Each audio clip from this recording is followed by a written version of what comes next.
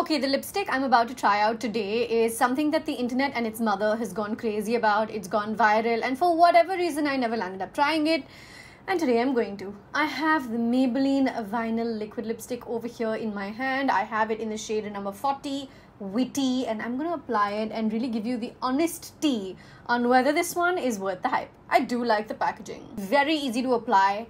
Has a solid fragrance in there, but I don't mind it because it's a very pleasant dessert-like fragrance. Okay, I've had it sitting on for about 7 to 8 minutes. It's still looking really nice, shiny, glossy. Let's put it to the kiss test and see how much it transfers, if it does. Not bad at all. Listen, this is negligible. This is absolutely negligible. I am going to wear this through the day, so make sure you check out the caption for my final thoughts. For now, it's getting a thumbs up, and I think I understand why the internet has been so crazy about it.